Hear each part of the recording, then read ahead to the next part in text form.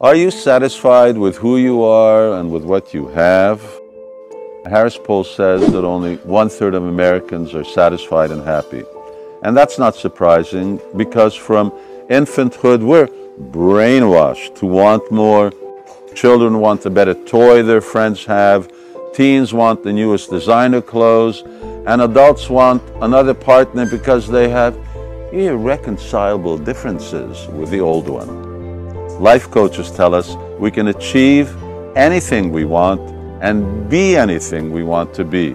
And of course, companies advertise services and products by convincing us that more and newer is better. In short, greed is good, or rather, greed is God.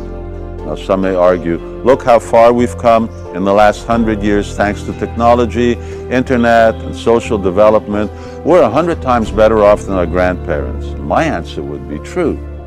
There is 100 times progress, but are you 100 times happier than grandma? No need to answer that, but it's a fact that our lives are driven by the syndrome that the grass is always greener on the other side. And so we're never satisfied with what we have or with what we are because someone else, somewhere else, is better than us and having a better time than us. And so we're miserable. Learn to be satisfied with what you can achieve and with what you can be without excessive effort. The law of karma dictates that you won't get more than you deserve. If today you take more than what you're due, tomorrow you'll have less. It's the law of nature. You can't fight it. Concentrate on self-realization, on being a good person, and having a stable family. Now keep the following wisdom of sages in mind.